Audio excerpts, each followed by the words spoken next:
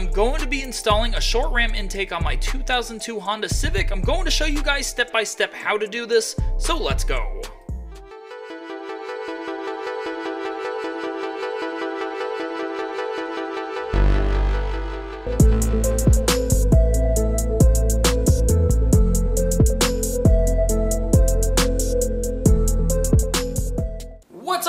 Welcome back to another awesome episode of JDM for All. Today we are going to be doing an awesome mod to the new Honda Civic that we have.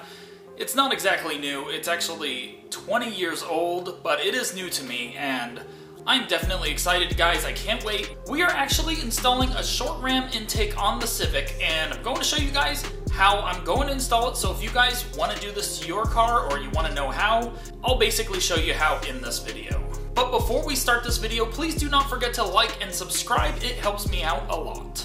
So I did recently just wash and wax the Civic and I used some ceramic wax on it and it is looking great, guys. So it is about time to install the intake. I'm going to show you guys everything that the intake comes with right now. Okay, so this is everything that came in the box. It does come with a red filter. I did get the red intake. This whole intake setup was $70 on Amazon.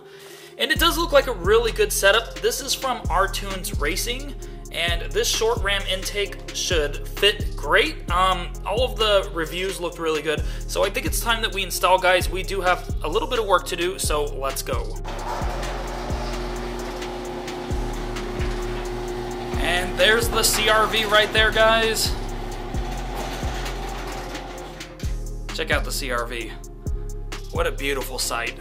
I am in love with this lifted CRV, guys. Wow, what an amazing vehicle.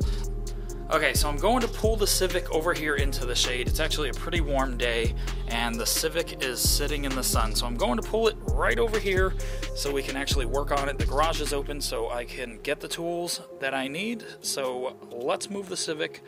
Alright, so I've never installed an intake on this generation of a Honda Civics, but it looks pretty simple.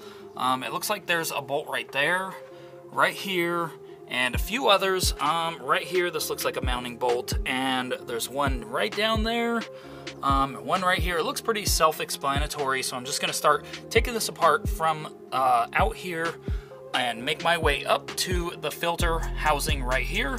And once I get all of that done, I'll be back.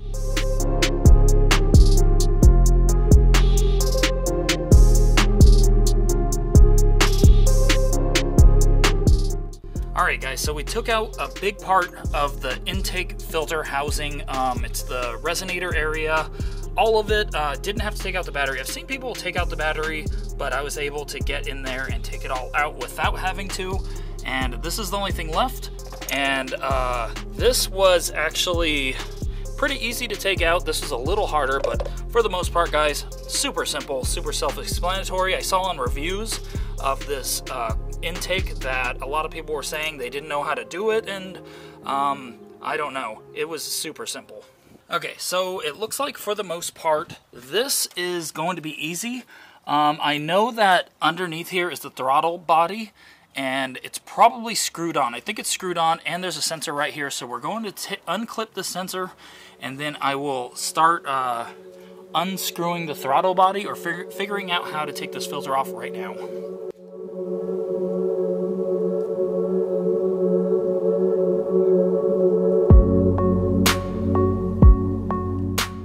Alright guys, so I unplugged this sensor right here. I think that's a AIT, air intake temperature sensor, or a MAF or something. I'm not sure exactly, but it's definitely a sensor you want to make sure you unplug. If you guys end up doing this on your car, make sure you guys unplug this. Do not pull this air box off without unplugging this. And that plug plugs right into the sensor right here, which we will be taking off and putting into the new intake. And here it is, guys. It's off. So to take off this air box, you actually have to loosen this little screw right here, and this is what holds it onto the throttle body. So after you take off the sensor, unscrew this right here, and basically it's in the car just like this. And you just want to take off that sensor and then unscrew this to take it off of the throttle body. It should come right off. There we go, guys. Here's the throttle body. We're going to clean it up right now. Okay, so now it's time for the fun part, guys. We're going to install the short ram intake. It's going to be awesome, so I'm going to start installing it, and we'll be right back when I'm done.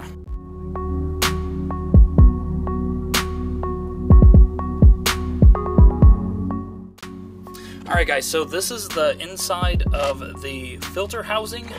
Here is the top right here, so this is what it looks like. And the sensor was right here. It's actually pretty hard to come out. I thought I could maybe push on it from the inside, but I didn't want to damage it. There is a little rubber piece on it. So when it was in the box, all I did was just use a flathead very gently and pop it out while pulling on it. And when you do that, you'll get it out eventually. It takes a little bit of work, but yeah, it will come out.